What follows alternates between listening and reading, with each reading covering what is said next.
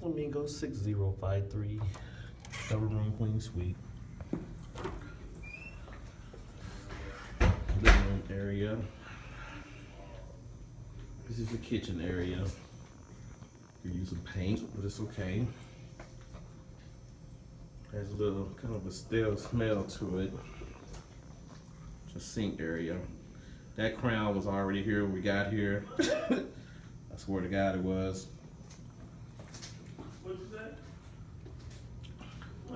This is the one of the connecting rooms right here. This one has a double queen bed in it.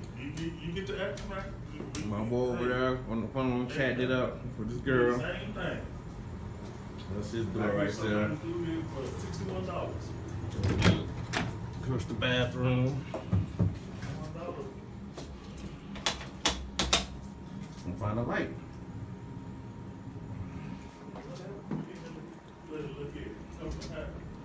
Nobody really care about the bathroom as long as it works. TV in there. Thank you. Alright, back to the living room area. So the phone over there. Let's step back and pan the room.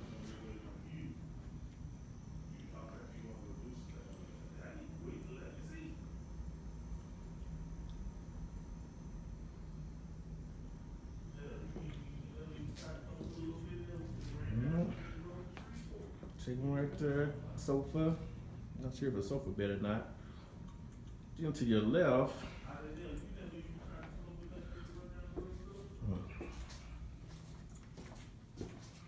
another bathroom. So there's 3 bathrooms when you get a suite.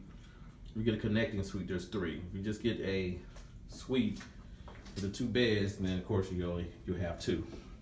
Closet right there. That's your bathroom area again. Here's the connecting room part.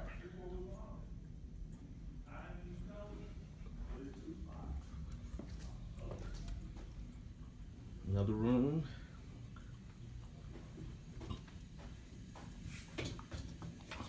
Bathroom. There is a stench of weed smell in this room, and none of us smoke weed. I'll tell you that right now. This is the single bed. Not single bed, but the queen bed that comes in this room. Lounge area, table, TV.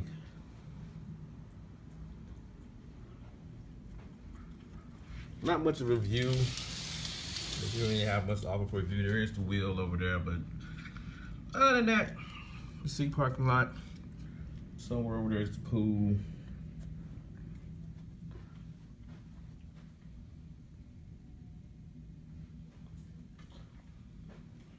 And we go back to the living room. So just know what you're getting into when you book these. Book a suite, a double queen suite at Flamingo with a connecting room. It is a lot of space. But there you go.